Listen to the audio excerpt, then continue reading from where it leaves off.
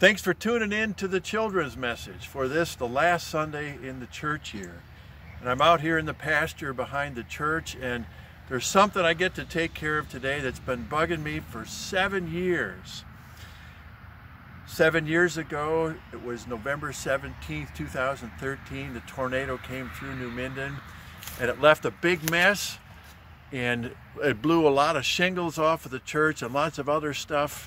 You know what a mess it was. Well, one of the things that we were not able to clean up was this metal shingle right here.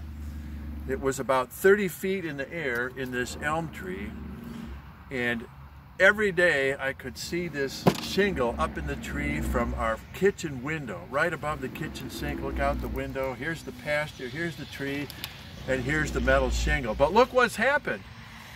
The tree has come down. And just a few days ago, about the day of the tornado actually, the 17th, 7 years later, this tree blew down. It was built, or not built, it grew along the bank here of the branch in the pasture. And it must have been the wind and the fact that it wasn't anchored well, and it blew it down. So I'm finally able to remove the shingle from the tree. And it just goes to show you what goes up must come down, and the things that, well, the things that grow, the things that man builds, we put them up, but they all must come down. Just like the tornado brought such terrible destruction that day, just like the wind blew this tree down, just like now even this shingle won't be out here anymore for us to have to look at. It reminds us that the things of this world don't last. It's amazing this shingle stayed up there for 7 years, but its time came to an end too. And the whole world as we know it's going to come to an end. And in 2 Peter chapter 3, it talks about how everything in the creation is going to be laid bare by fire.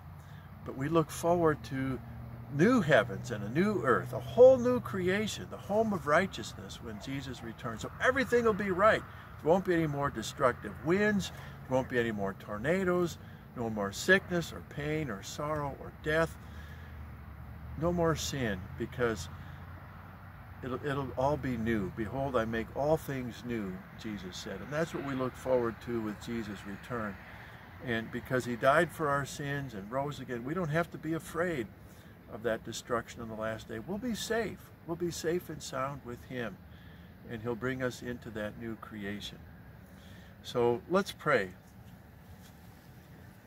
Dear Lord Jesus Christ, we give you thanks and praise that though everything in this world is going to be destroyed, yet your promises will never fail, and that you will one day return. We don't know when, but help us to be ready with faith in you. But one day you'll return and you'll bring the new creation, the new heavens and the new earth, the home of righteousness, the place where everything will be right forever. Keep us with you, Lord Jesus, until that day. And we pray in your name. Amen. Well, it looks like we got a little bit of firewood here. God bless and keep you.